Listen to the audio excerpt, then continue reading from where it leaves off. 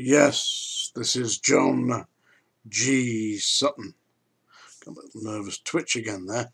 Listen, today I'm going to talk about tales from the jails. I'll talk a little bit about prison quarters, because when I was in the prison service, you were provided with free housing.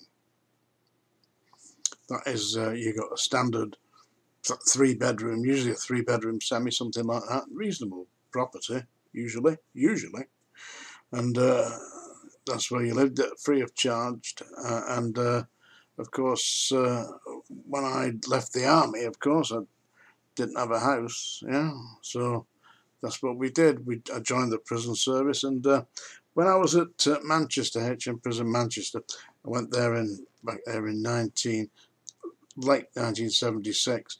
Of course, by 77, I was living in Cheetham Hill in a house there. I've previously spoken a little bit about the experiences I had whilst living in that house. Strange experiences. But then I moved from there to a place called Flixton, which is a suburb of Urmston. Manchester M41, I believe. Yeah, it's in Trafford, So anyway, I moved into this house. It was a reasonably modern, semi-detached house, 3 bedrooms, with a garage at the front. And I hadn't been there very long. In fact, I'd only been there perhaps a week, and somebody came knocking on my door. Hi, I've been sent here about the insurance, and I want to talk to you about life insurance. I said, who the hell sent you? This is a Home Office property, what do you want? So the guy said, oh, I'm an insurance salesman. I said, yeah, but who sent you? Who told you I lived here? Who told you I work for the Home Office? And what do you want? He said, well, I'm just talking to you about life insurance. I said, well, perhaps I don't want to talk to you about life insurance. Before we go any further, who sent you? Anyway, with that, he about turned and did a disappearing act. Somebody had obviously said, oh yeah, go and see that guy, he's only just moved in, he'll have some insurance off. Gotta be joking. Yeah, my brother-in-law was an insurance agent. Anyway, he had his own company in Ramsbottom, believe it or not, a big agency in Ramsbottom. Anyway, if I wanted any insurance, that's where I would be going.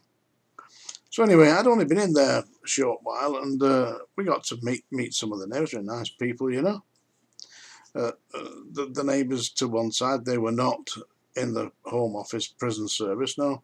They were standard civilians. And the lady that lived at the end house, she was a civilian. I was walking past one day, and she'd spoke to me before. She said, John, I want you to look at something here with me. So I went to see her. I said, what is the problem? She said, well, it's very strange. She said, the people that just moved in the house over the road? And I'd seen them. It was a strange affair. It was a prison officer's house, And it was a prison officer. In fact, a senior prison officer who'd moved in. And I'd seen him moved in. He moved in on the back of an open top, like a coal wagon truck, with all his furniture and all his bedding and everything like that strapped down with ropes. Open, moving in like the Beverly Hillbillies, So I just didn't think too much about it, just looked a bit strange, But anyway, I said, well, what is it? She said, what are you doing this evening? Are you doing anything? She said, well, I'll only be watching TV with my wife, because it was a weekend, I was working on a Saturday on that particular occasion. I said, why? She said, well, would you come about 10 o'clock tonight and just knock on my door? She said, I want you to watch something. I said, well, if you insist, I'll do it, It's about 10 o'clock. I told you to get on with the neighbours, 10 o'clock at night. Come on, said to my wife, I said, it won't be a minute.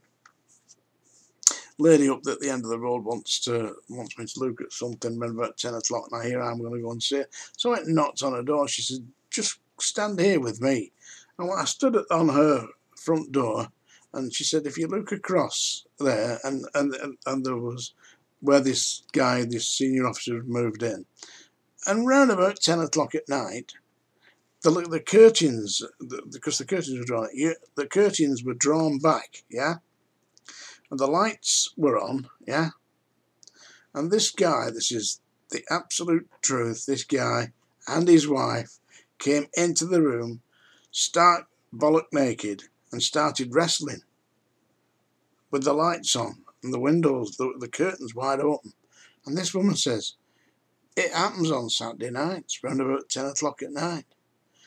They come in and they're wrestling about there. Big bare asses up in the air, dick flashing around, big fanny. I thought, God's sake, is he mad? You know what I mean? This didn't make any sense. I said, listen, I hardly know this man. It's not for me to go and tell him that this behaviour is inappropriate. I said, because he's fully aware, you know, that people can see him because he's opened the curtains and put the lights on. Anyway, I distanced myself from that and said nothing. I probably should have done, but I couldn't. How can you go up to somebody and say, do you mind not wrestling naked with the curtains open? You can't do it, can you? Anyway, about 3 doors down on the other side, there was a prison officer there. No names, no pack drill. It's a standard rule of mine, you know. Although some people I will name because they're bastards and they deserve to be named. But this person, he wasn't. He was just a bit strange, shall we say. Anyway, it was a Saturday afternoon and there was a fun fair on just over the road from where we were on the estate. And no names, I don't take any estate, but it was in Flixton, yeah. And it was just over the road and there was a fun fair on. Saturday afternoon, about 1 o'clock in the afternoon. And my wife says to me, I was at home, you know, John, come and have a look at this, have a look at this. So I went to the front of the house where my wife was, doing the garden or something. And there was this fella, absolutely with his hat on, full prison uniform, tie, got the chains, the truncheon strap, the full Monty, dressed up like that, big shiny boots, and he's marching up and down the street, and his wife came out of the house, and off they went. He went in full uniform to the fair, the fun fair, marching round the fun fair in his prison officer's uniform on his day off. I mean, you've got to be mad, haven't you, to do that? You've got to be crazy.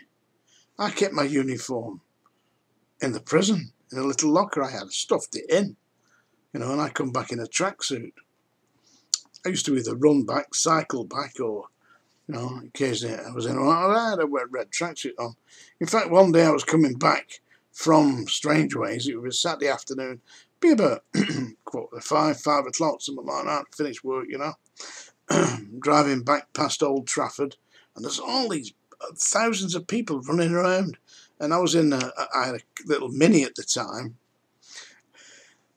This great big guy gets hold of the Mini, starts rocking it backwards and forwards, shouting, "You red bastard!" I went in the window and I said, "What's up?" I said, "I'm on my way home from work."